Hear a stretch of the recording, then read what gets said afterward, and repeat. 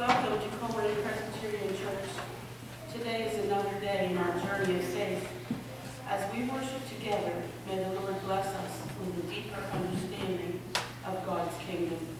Please join me in the call of worship.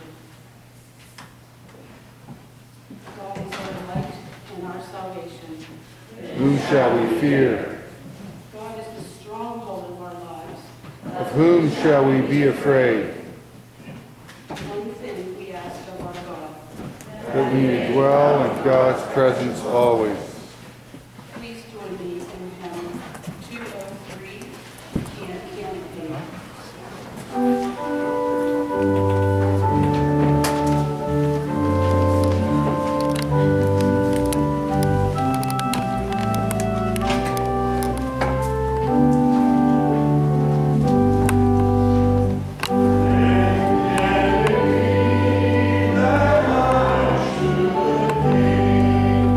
And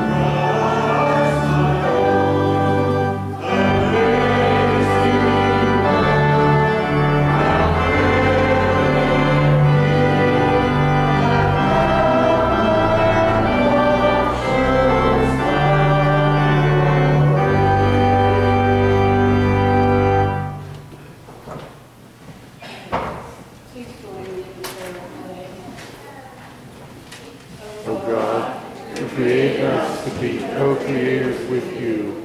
Grant us the wisdom and courage to be part of making the world better, rather than just complaining about the state of the world. Through Jesus Christ our Savior. Amen.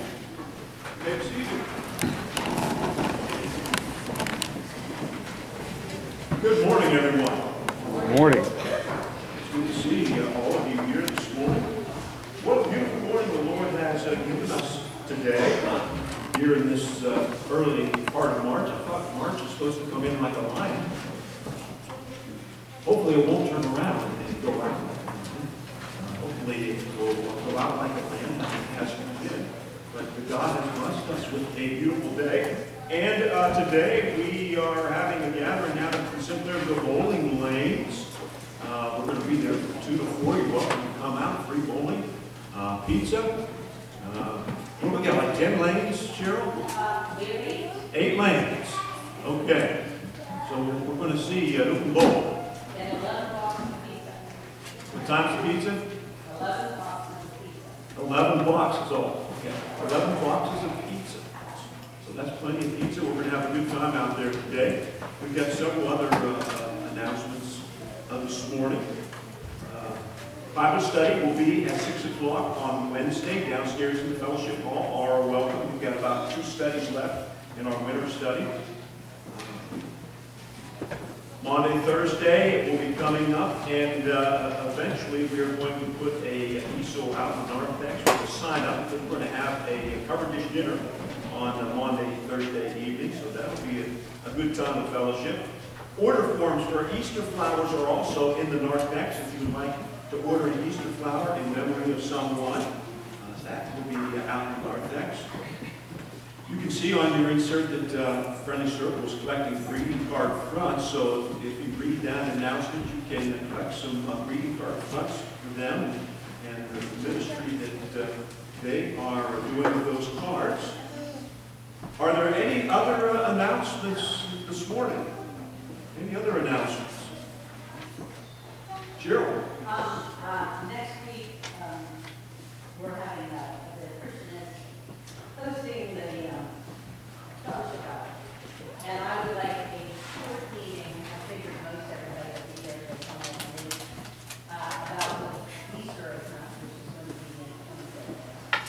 So you want to meet Like the Dictionary when it was. next week and talk about Easter egg hunt that's coming up. Very good. So that'll be next week after the service. Sounds good. Also, our property committee has a proposal work day. I just found this thing here. March 18th, we've got lots of stuff we need to fix, and if you can help out on that this Saturday, the time will be announced a little bit later. Anything else? Yes? All right. I'll mark that down. 9 a.m. Little work day on that Saturday, March 18th. Thank you, Pat.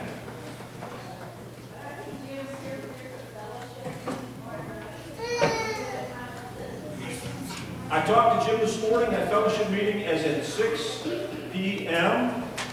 tomorrow. So anybody on the fellowship committee, they're planning a big Easter breakfast for us. That's coming up. I'm glad you said that because I forgot to say that. Thank you, Libby. Tomorrow at 6, fellowship committee. Anything else? Got a lot going on. All right. We are ready for a 1 great hour sharing. Alex is going to do that for us this morning.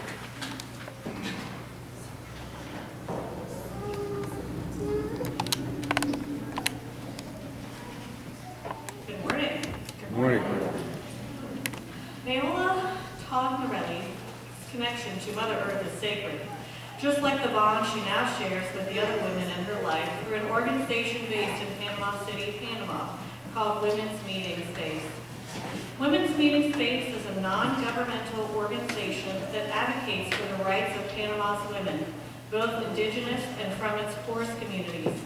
It helps the women, primarily heads of the household, who are unemployed, and their families grow food and home to help them overcome the challenges made worse by the pandemic, including high unemployment. This partner organization receives funding through the Presbyterian Committee on the Self-Development of People, or SDOP, which is supported by Presbyterians' generous gifts to 1 great hour of sharing.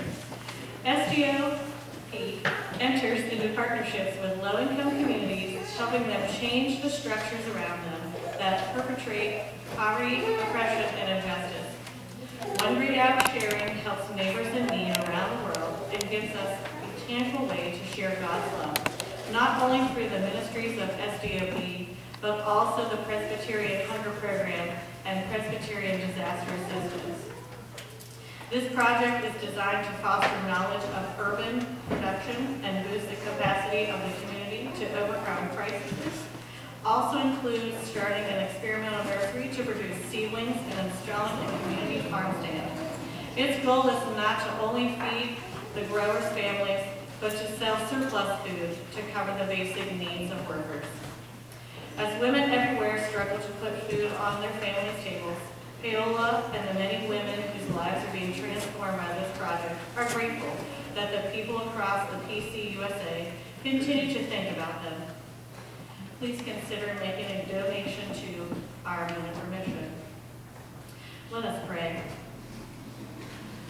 Walk with us, O God, as we serve you and partner with those in need.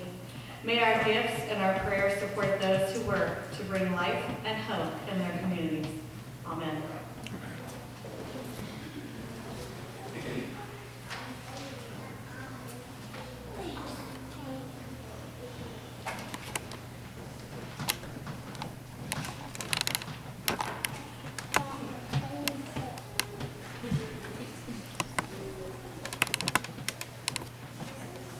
Our second reading for Lent comes from the Bible verse, John 18, verses 15 through 27.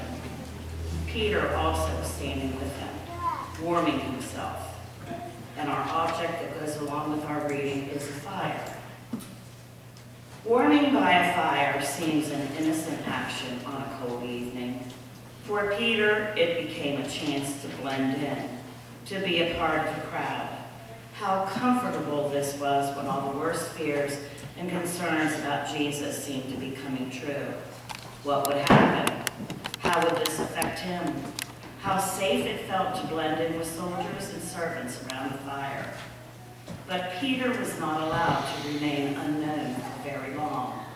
First, a servant girl, and then others at the fireside questioned his relationship to Jesus. The fireside comfort promoted bitter curses and denials from Peter that he even knew the teacher. How often have we been tempted to blend in at the fireside? Perhaps for us it was easy not to say our table prayer in a public place or to turn away from a dirty joke.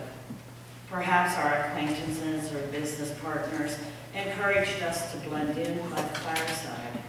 This, too, is a denial every bit as wrong as Simon Peter's. But as forgiveness flowed from Peter's denial, so also today's Christ's forgiveness is there for all who have denied him. Christ comes to us and empowers us so that all his servants, or as his servants, we can speak up for him. We can withstand the temptation to be a part of the group and instead boldly proclaim Jesus Christ as Lord. We can share the difference Christ has made in our lives. Let us pray. Dear Lord, give me the courage and conviction to stand up for you, even when it is difficult. Amen.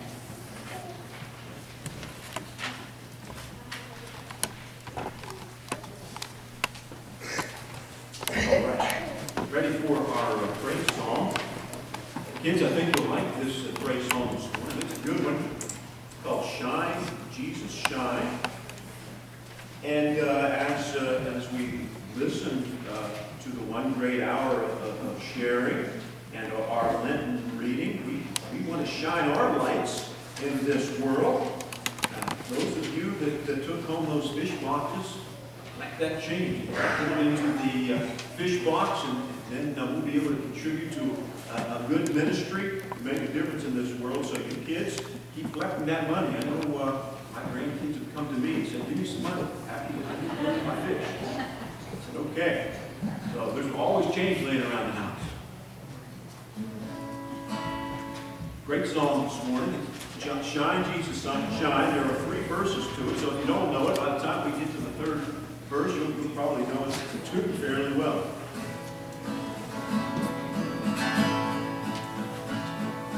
Lord, the light of your love is shining in the midst of the darkness shining.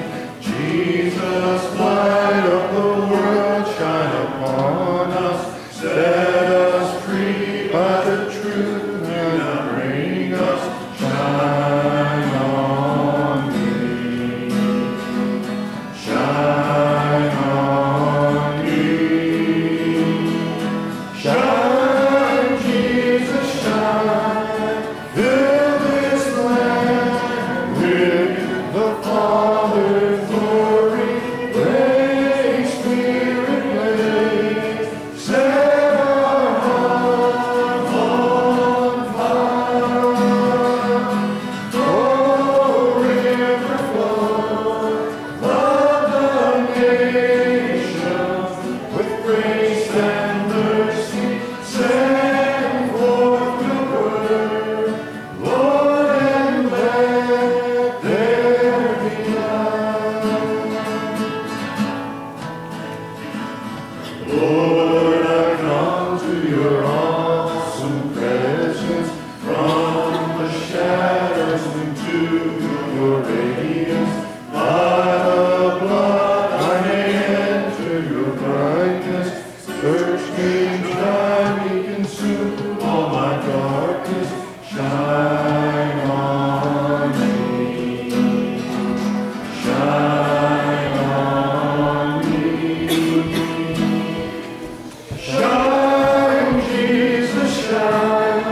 Fill this land with the Father's glory. Blaze, Spirit, blaze. Set our hearts on fire. Oh, river flow, flood the nations with grace and mercy. Send forth your word, Lord, and let there be light. As we gaze on your kingly brightness, so our faces display your likeness, ever changing from glory to glory. Nearer, near, may our lives tell your story. Shine on me. Shine on me. Shine, Jesus, shine. Fill this land with the Father's glory. Blaze, Spirit, blaze. Set our hearts on fire. Oh, river flow, flood the nations with grace and mercy. Send forth your word, Lord, and let there be light.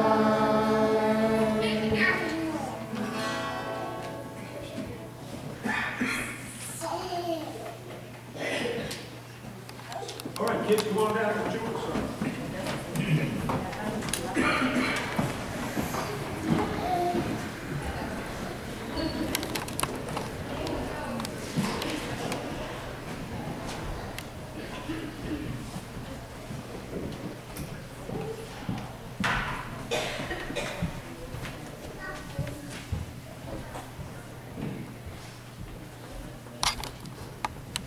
Oh, we got a crew up here this morning.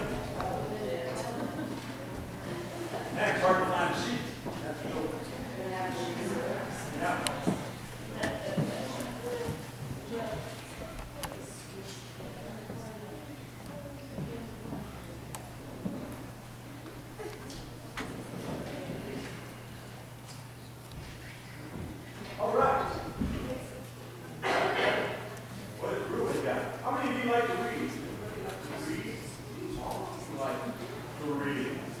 When my children were your age, you know what we would do every night? I would bring a book, we would get some books, and every night before they went to bed, I'd read my kids a story. And I always thought, man, that made my kids smart. When you read books, you get smarter. That's the truth. When you read books, you get smarter. For long, they were reading me the books. And guess what? Now all my kids are smarter than me. Believe that? One day, you might be smarter than your parents if you read the book. Now, your mom is going to read your book.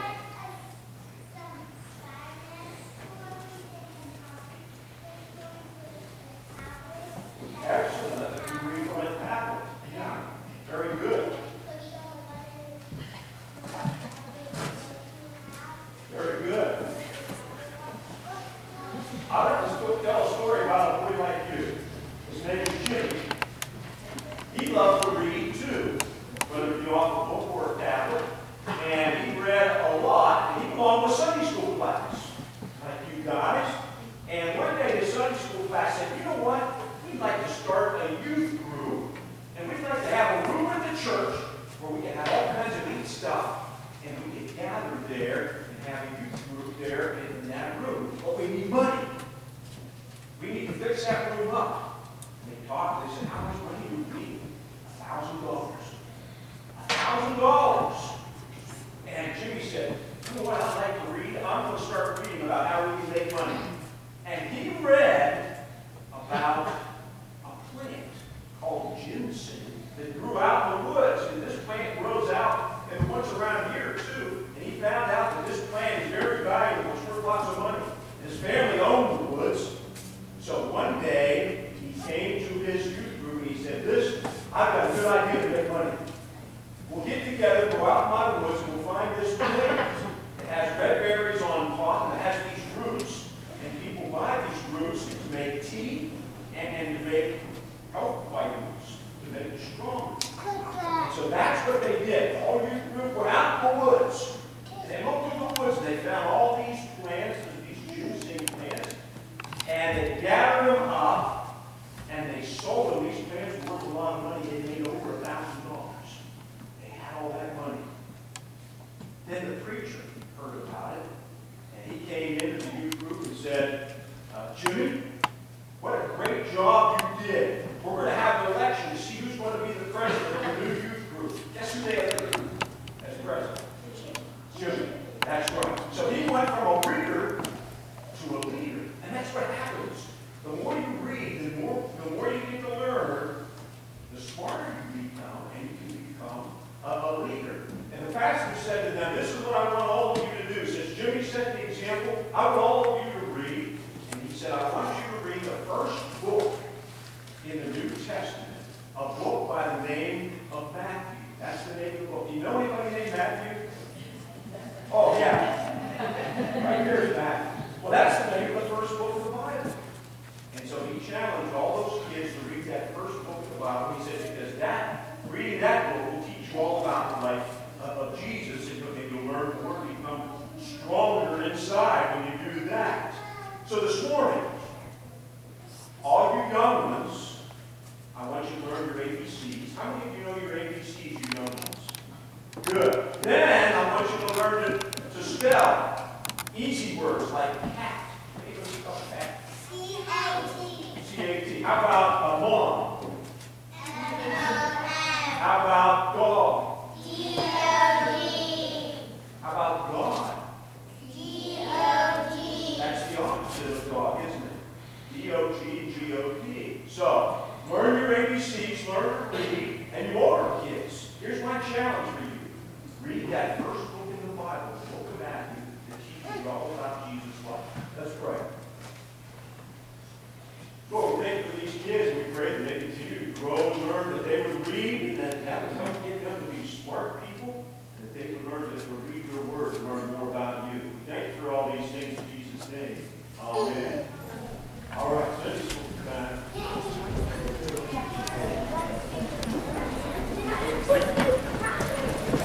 I don't think the first one. Oh, it's so bad.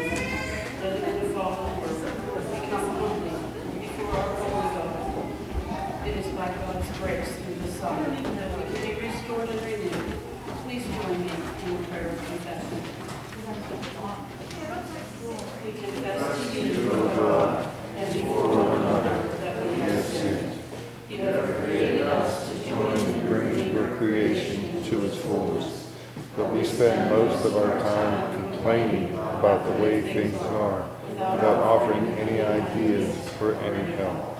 We want to judge the way things are, and we don't want to take responsibility for making it better. Forgive us and send the power of your creating spirit to fill us and empower us to live into the image you created for us. Please take a moment for your own personal prayer of confession.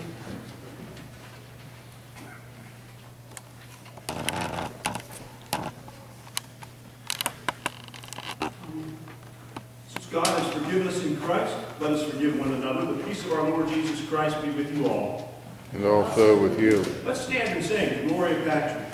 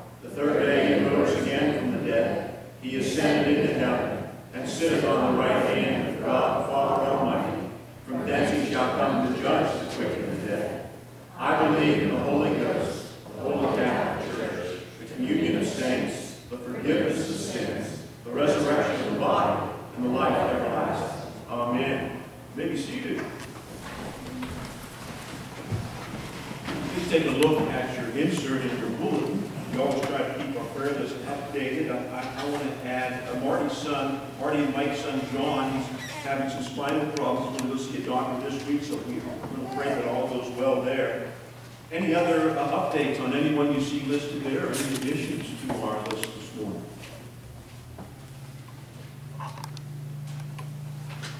Okay. If not, let us come before the Lord and seek Him in prayer. Lord, we thank you for this beautiful day that you've given us and all who have gathered here. And we think of all these kids that were down in front here this morning. Continue to bless each and every one of their lives and their families. We pray, Lord, that these families would be blessed of you and that you would create just a solid foundation for these kids so that they can grow up and move in the right direction and understand that doing the right thing is what we should do in life and understand who you are. So bless these young ones and their families and guide their lives.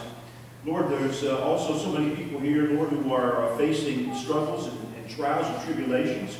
But we can only take it one day at a time, so I pray, Lord, that you would give strength for today and help us to get through the challenges that we're facing today.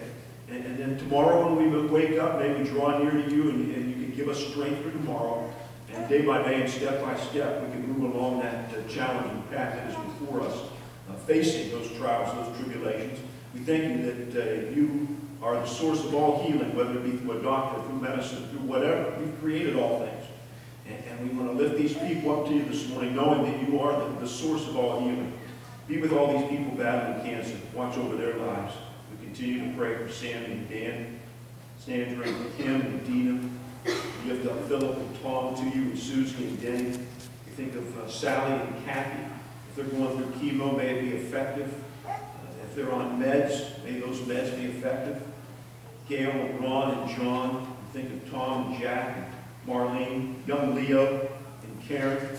Lord, some of these people are in remission. Right now they are cancer-free, and we pray that you sustain that healing. Be with them. Watch over them. Watch over our young ones, Sophia and Colton, battling diabetes. Be with them. Give them your healing touch. Watch over these others who are facing health problems. We think of Donna and Nancy. Young Luca with a heart problem. Our friend Shirley. Randy and Peggy and their health problems. We think of Sue and Bill battling Parkinson's. Watch over Bill Bolden. Our friend Doris, continue to be with her. Patrick's dad, Mr. McCormick, we pray, Lord, for your healing touch upon his life. We ask, Lord, that you would guide Taylor as his calling as a pastor, guide his steps. Think of Jack and Dorothy, Celeste and Bill, our friend Jane facing various health problems, and Bruce, Amy and my brother-in-law Jim, continue to heal him. We lift up Ron and Shana to you, Bill and Patty Bennett. Be with them, Lord. Watch over Daisy, Jim, young Hazel, we lift up to you. Be with Ron and Audrey and Michael. Be with Harrison after his surgery. Be with Lisa. We think of Ron and Sue, her hip problem. Be with Adam and his family. We think of Jason, Terry Lee after this lung transplant. Be with Gunnar and Linda, both having seizures. Watch over them. Unspoken requests, Lord, we lift up to you. Patrick and Cheryl, Debbie and Jane, we lift up these requests to you. Pray that you would be with them. So, Lord, we thank you that you hear our prayers and that you are with each and every one of these people. Bless their lives and guide their lives. Now we ask that you would be with this world that we're living in. This world can be very dangerous and dark at times, but you give us strength to get through this world, to get through these valleys that we walk through. And not only that, you shine a light through our lives, a light of help and encouragement and comfort through our lives. So help us to be those lanterns of your light in this dark world. Be with our military people around the world. Watch over them. They've committed themselves to defending our freedoms. To be with them and their families. And be with those around the world who are spreading the good news of our Lord Jesus Christ. Watch over them and guide their lives. Now we're going to sing together the prayer that the Son of God taught us, our Father who art in heaven.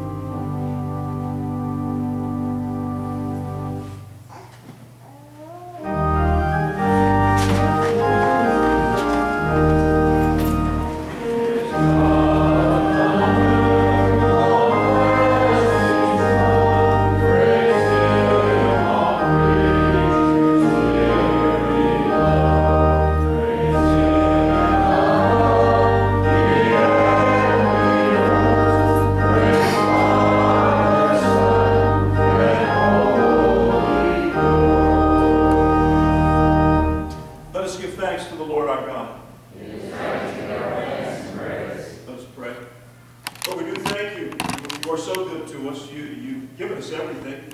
You've supplied all of our needs, more than we need. So we give you praise, and we thank you for the opportunity to give back our time, our talents, our abilities, our material things to your work here in this community. And I pray, Lord, that you would bless what was given and continue to pour forth your blessing in the lives of these people who give and support this ministry. Overflow their lives and use them to make a difference in this world. We thank you for all these things in Jesus' name. Amen. You may be seated.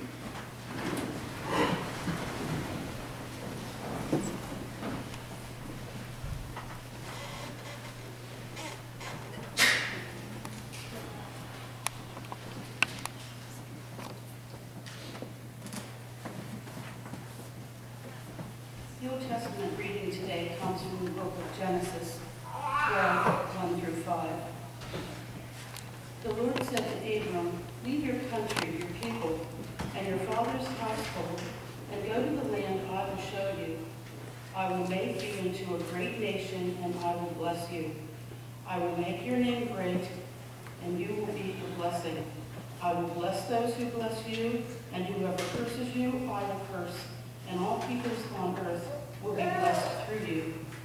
So Abram left, as his Lord had told him, and Lot went with him. Abram was 75 years old when he set out from Haran. He took his wife Sarah, his nephew Lot, all the possessions they had accumulated, and the people they had acquired in Haran, and they set out for the land of Canaan, and they arrived there. This ends the Old Testament reading. Our New Testament reading this morning comes from the Gospel of John, chapter 3, a very familiar passage, verses 1 through 8. Hear the word of God. Now there was a Pharisee, a man named Nicodemus, who was a member of the Jewish ruling council.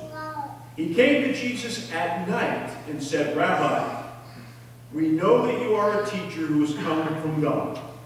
For no one can perform the signs you are doing if God were not with him."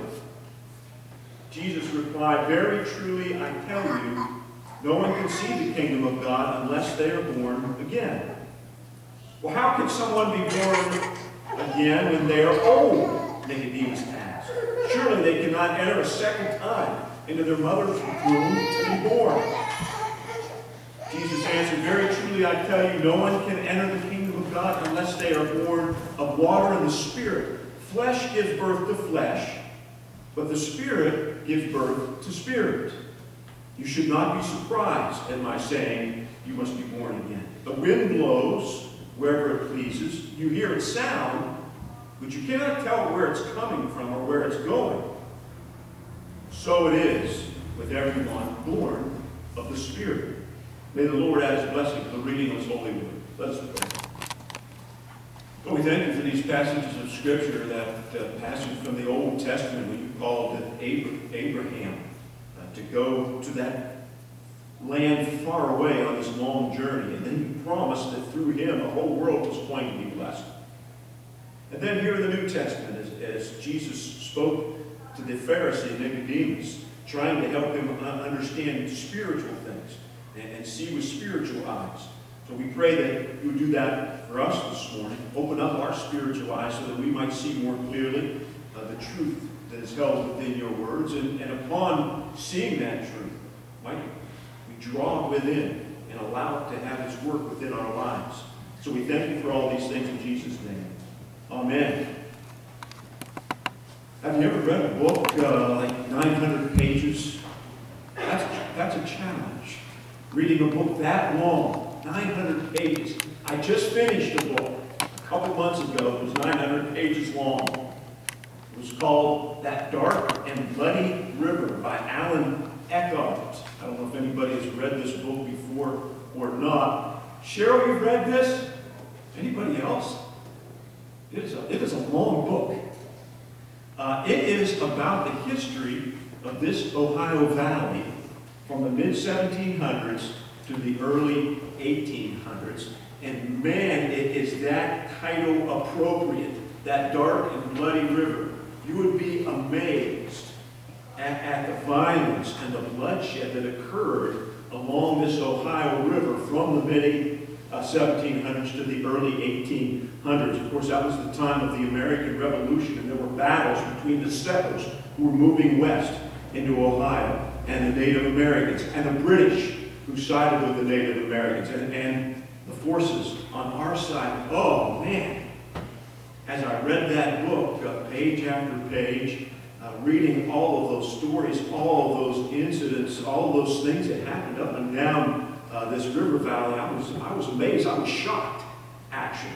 But finally, I made it through all 900 pages. I felt like I had accomplished something. I finished that book. Now, I could not tell you all of the characters and all of the incidents and all of the battles that took place within that book, but somehow I got through it. All those things are kind of jumbled up in my mind. And when I think about that, it's kind of like trying to read the Bible. The Bible is a very long book. I don't know if you've ever tried to read all the way through the Bible or not. But listen, the Bible has 66 books, 40 authors. It was written over a 1,500-year period, and it has 2,000 or more pages. So if you try to read the Bible from Genesis all the way to the last page of Revelation, man, that is taking on a big challenge. And as you read through that Bible, there are so many stories and so many characters, and there is this timeline in Scripture that you follow as you go through. Man, you go from Genesis to Revelation, you get to the end of reading the Bible, your mind is jumbled. Your mind is foggy, thinking, wow, how do we keep all of that straight? I've read through the Bible, but still everything is kind of foggy to me. It's hard to keep the timeline of the Bible straight.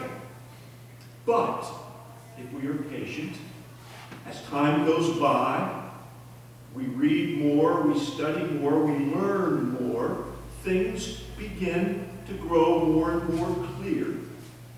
And what I have discovered, and what many people have discovered, is that there is a central theme throughout all the pages of Scripture. And the central theme is this: God's plan to offer grace, to offer forgiveness, to offer a new start, to offer life to humankind, to all of us. That's the basic theme. From page 1 to the end of Revelation, God wants to offer us life, forgiveness, and a new start.